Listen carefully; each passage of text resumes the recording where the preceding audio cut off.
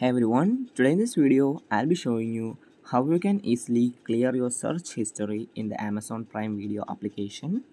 So in order to begin, I'll open the Amazon Prime Video application and show you guys. Once you're in the application, what you can do is click on your profile icon at the top right corner of your application. And now you have to click on your settings icon at the top right corner. In here, you will have all these options, out of which you can see an option clear video search history.